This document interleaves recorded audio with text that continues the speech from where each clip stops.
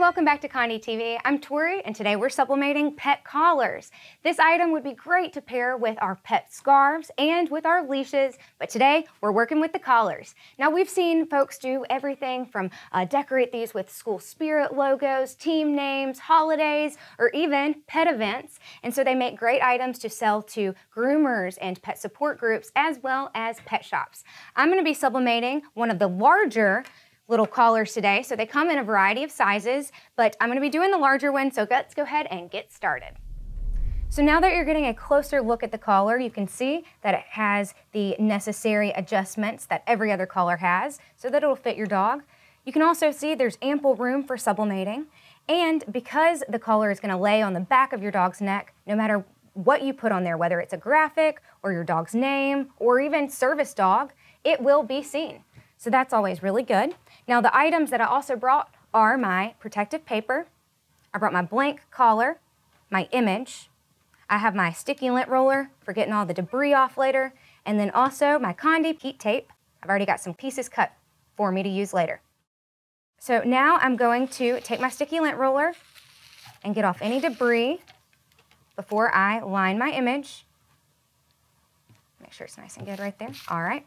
And then I'm going to take my image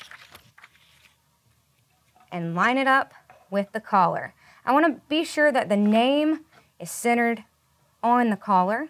And once it is, I'm going to secure it with my Conde tape. And I love using my Conde heat tape. Be sure to ask your account agent how to get some for yourself. Once that's nice and secure, we're ready to head over to the press. When we get to the press, we're going to put a piece of protective paper down first. And then our next step is super important. Because our collar has metal and plastic pieces, we want to be sure they hang over the sides because they will melt and mess up our image and our press.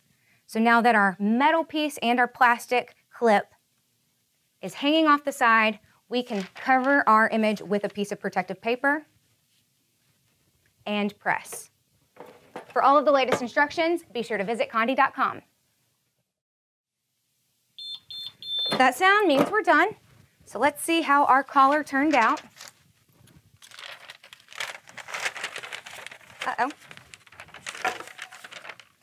All right, let's remove the image. Whoa, that looks so good. Those colors look amazing. I'm gonna let it cool off and then we'll take another look at it. So I love Arlo's new collar, and now I'm ready to add it to the others. Now these are decorative collars, and they're not suitable for pets that twist or pull just because they might add some extra stress on the buckle. However, they're perfect for furry friends that just want an extra little bit of festive flair. And I also would recommend you pairing them with some of our other pet products. You can find those and other tips and tricks over on Conde.com. For more of my videos, be sure to check out Conde TV. I'm Tori, and thanks for watching.